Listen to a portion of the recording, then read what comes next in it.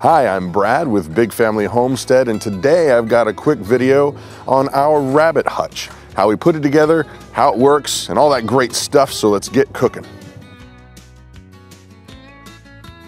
So on our homestead, we are always on the lookout for a better way to do a thing cheaper, better, faster, more efficient. When it comes to meat, you can't really beat rabbits when it comes to the amount of food that you have to give them versus the amount of meat you're gonna get back.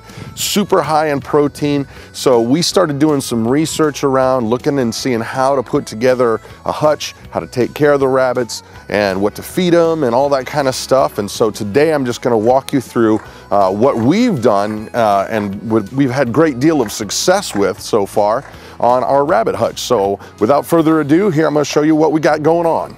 Well, here it is. Here's our rabbit hutch, built mostly out of pallet wood. That's right, used pallet wood laying around on the side of businesses. Go in and ask them if you can have it. We cut it up, built it up, you know, just nailed it all together. I mean, we basically only had to buy the shingles, and there was a couple 2x4s for the framing. But right now it's very cold outside, but it stays nice and warm inside the rabbit hutch here. And I'm going to show you inside.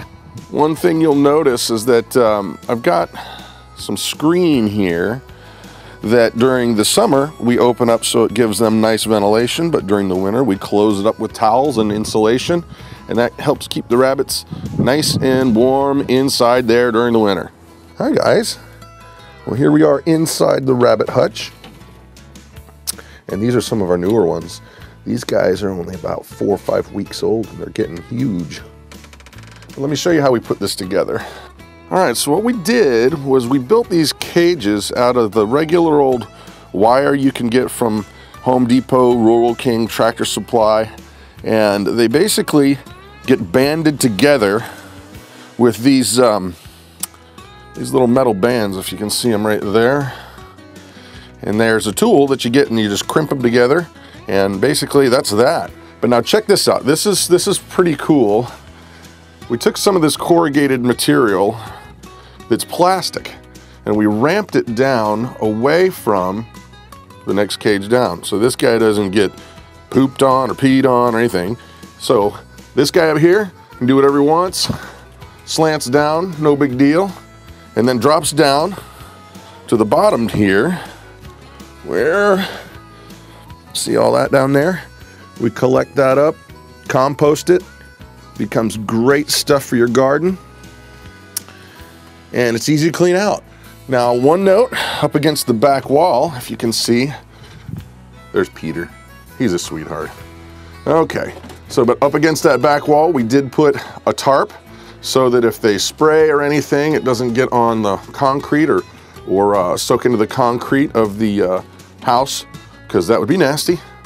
But here we go. I'm going to back out again, show you just a little bit more. So there it is, how you can see that we've got them stacked and slanted. Each rabbit has plenty of room. They stay nice and warm in there, and it's really, really efficient.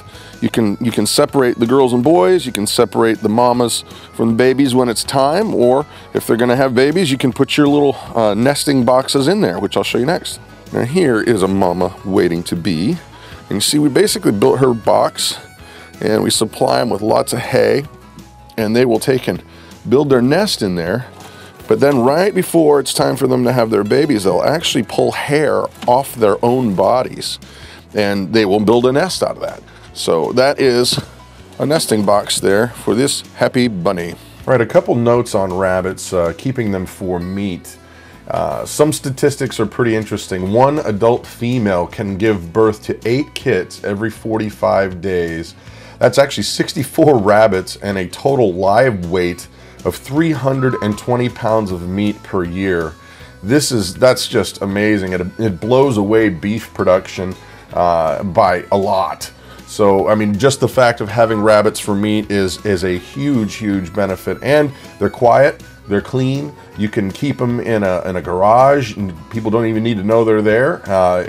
They're really easy to take care of. Also, the USDA even says that rabbits are not a farm animal.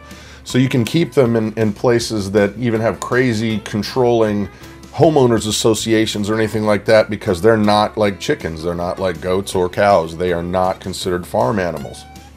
Another side benefit of raising rabbits is the fact that their waste is absolutely going to be gold in your garden. You can use it to compost up, put it right into the ground. It's actually not considered a hot fertilizer, so you don't have to compost it. You can put it directly into the ground and it will benefit your plants and ultimately you. Another thing dealing with rabbits is you don't have to pay out your nose for their feed. We actually grow our own feed. We give them wheatgrass. And I'll show you a few images of that, but I also have other videos where you can see how we put our wheatgrass system together. But that really comprises most of their diet. They stay super healthy, and it costs us literally pennies to feed these guys. Well, there it is. That's our setup for our rabbits, and once again, it did not cost us that much money to put it together. It really was only the cost of the shingles and some fasteners. The cages we did have to put a little bit of money in. I think we've got about $60 in the cages, but overall, when you're talking about how much meat, how much protein you're going to get out of these animals, it's really, really a great ROI, your return on investment. And so I would highly recommend it if you do not have rabbits, that you consider it for your protein needs on your farm, homestead, wherever. It's a great way to get some high quality food to your family very, very affordably. So if you like the video, please don't forget to click like and subscribe. Let your friends know. I greatly appreciate it. It does help our family out. I am Brad with Big Family Homestead, and you have an amazing day.